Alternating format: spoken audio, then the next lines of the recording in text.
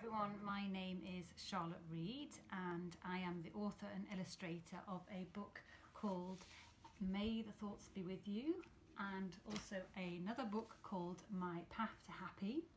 And I'm here today to talk to you all about mental health. I'm sure you all know it's Mental Health Awareness Week, and I just wanted to have a conversation about this because I think it's really important to have or to raise awareness about mental ill health and to try and reduce the stigma associated with it. We've come a long way and we're now having more conversations about mental health, but there's still more that can be done. So I hope my talk today will be inspiring and also give you hope that if you're going through something similar that you can actually recover, because I went through depression. It was about 10 years ago now, and it lasted for 2 years, and you know, I got better. So I'm hoping that my story can give you that hope to believe that you can recover too. Some of you might already know who I am because I was in Psychologies magazine. It's the June issue, which is out now, and they did a really lovely feature on me. They came to my market stall on Portobello Road, where I'm now selling my books and artwork, and asked me sort of, you know, lots of questions about how I recovered from depression. So I thought it'd be nice to share those tips with you here today. Funnily enough, I actually decided not to take medication to get better, not because I've got anything against medication.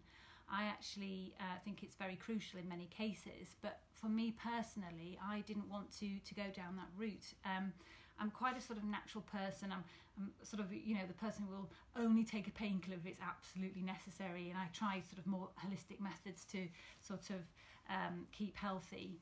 So I wanted to explore that route first before going straight to medication, and luckily I did actually manage to get better. As I say, it took about 2 years, so probably longer than if I had actually gone on medication. But you know, as I say, I did manage to recover naturally. So to talk about the experience, well, just to give you a sort of brief summary of what depression feels like to start with.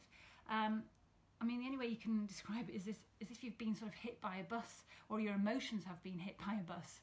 And for me, it came on very suddenly. I was not really expecting it, although I hadn't been particularly happy anyway in my life. I was sort of working on a job I didn't particularly enjoy, but it kind of crept up on me very sort of suddenly. And the only way I can describe the feeling is imagine somebody knocked on your door one day and said, oh, there's been a coach crash and everyone you love has died in the crash, and imagine that sort of pain you would feel, that grief and that sorrow. So that's the actual physical feeling of what depression feels like, just utter grief and despair and sadness, like deep sadness. And it's sort of coupled often, it sort of coexists with anxiety as well.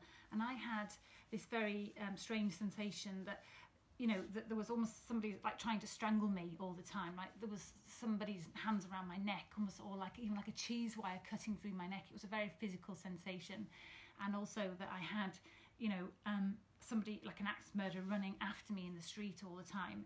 And I couldn't escape those feelings of anxiety. It was terror. That's the only way to describe it. And it existed all the time. It never went away.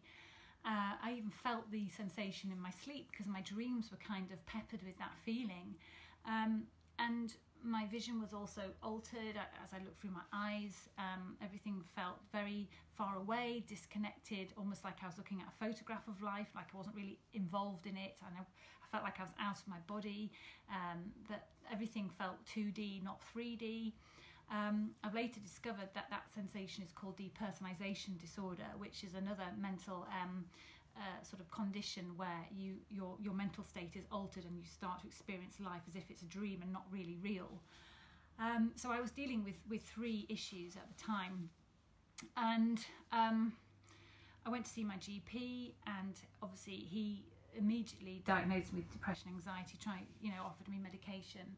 And I decided to try these holistic methods first. So if I can just talk about those, you know, briefly, just so it gives you a bit of an idea of what I did. So the first thing I did was I started having regular acupuncture, and that really helped because the acupuncturist was talking to me about my experience, as well as using the sort of needles to relieve the sort of emotional feelings associated with depression. I had that for 2 years, and I did find it very, very helpful, very therapeutic. I also visited a place called the Brain Bio Centre, and they tested me for all the sort of vitamins and minerals that I might be lacking that can lead to mental ill health. And sure enough, they found some imbalances that needed to be corrected with high-dose vitamin and mineral supplements. So that was really crucial to my recovery as well. I started exercising every single day. Prior to the depression, I'd never been somebody who really liked exercise. I'd, you know, never really bothered to do it. So I started power walking for an hour and a half every single day, and that really sort of helped to get my endorphins going. And I started to really look at what I was eating as well, because you know, I used to exist on things like you know, pre-bought sandwiches or microwave meals, and I realised that I wasn't giving myself the correct nutrition to sort of, you know, give all myself the nutrients that my brain would need to function healthily. So I started cooking food from scratch and only using like really healthy ingredients, like, you know, things like brown rice instead of white rice, having loads of good fats, taking you know, fish oil supplements, having loads of fruit and vegetables, and eating at regular times as well, because when your blood sugar is out of you know, if you're not eating at regular intervals, and your blood sugar's all over the place, and that affects your mood. So I was eating every 3 hours. I ate loads of protein, and I cut out all stimulants like caffeine, sugar, and alcohol as well. That was a big thing for me. And you know, the thing is, when you're trying to recover from depression, it's kind of like you need an 8-pronged attack. There's not just one route to getting better. There's many things that you can do to give yourself the best chance of recovery. So I would say that if you do decide to take medication, then brilliant, but make sure you do these lifestyle changes alongside as well to give yourself the best, the biggest hope of recovery. And another thing I actually did was I started sort of journaling and writing my thoughts down, and my worries and my concerns, and writing down the terrible feelings I was having, and that definitely helped as well. So it's kind of like all these different things that you can do to sort of put yourself on that path to recovery. And another thing is, you know, you should be taking all pressure off yourself, because, you know, I used to think all the time, oh, I'm not getting better, and I didn't realise that the recovery would be a 2-step forward, 1-step back kind of approach, that some days would be better than others, and some days I think, oh, I'm almost back to normal, and then other days I'd feel back in that dark place again. So it kind of was it's never sort of a simple route. It kind of comes and goes, and eventually it stabilises. And so as I was doing the journaling and sort of writing down my thoughts and feelings, one idea came to me, and that was to start writing a little positive message to myself every morning, like a little thought of the day to keep myself motivated. And I started posting that as my personal Facebook status, so my friends could read it as well. And that started to really sort of take off, and having my friends involved really helped me keep going doing that, and sort of having their support was really lovely as well. And after a while, the thought of the day that I was writing on Facebook really sort of took off, and my friends started saying, oh, why don't you turn them into a book? And you know, I thought, oh God, I can't do that. I'm not a writer, I'm not an author, you know, who am I to think I could create a book? But it kind of always stuck in my mind, that thought and that kind of idea that they'd given me. And funnily enough, life had a very interesting way of sort of trying to speak to me, as it were, because as soon as I'd recovered from the depression, so this was like 2 years later, I suddenly developed repetitive strain injury from my office job. and I had to resign, and I couldn't use a computer anymore because I'd sort of damaged my central nervous system from using the computer all the time. And I was suddenly left like, oh my God, what am I going to do now? So that's when my friend said to me again, you know, do this, you know, create a book. So I did, and I started illustrating the book, and I did it all by hand. So the whole book is handwritten because I didn't want to use a computer. And I started illustrating it with little cartoon characters. And then the lovely thing that sort of happened after that was I decided to self-publish the book. It got rejected by publishers, and then I started selling it at a stall on Portobello Road Market, and it really sort of took off. So as I say, here's the book again, May the Thoughts Be With You. And just to quickly show you like an idea of what's inside, it's kind of like little messages. I don't know if you can see that okay, but it's like little cartoon characters and you know, just positive messages to keep you inspired. And the book really took off, and I would get sort of lots of messages from people who were suffering from depression and saying, you know, your stories give me hope that I can get better, and you know, you used to be in a really dark place, and now you know, you've got well, so maybe I could too. And I think that's kind of message I'm trying to sort of get across, is that when you're going through depression, you can't think of anything else other than how bad and how horrible and how ill you feel, and you can't even begin to believe that there is a life beyond your condition. But I'm hoping that my recovery shows that there is, because now I have, you know, gone on to make a recovery and feel so much better than I used to do. And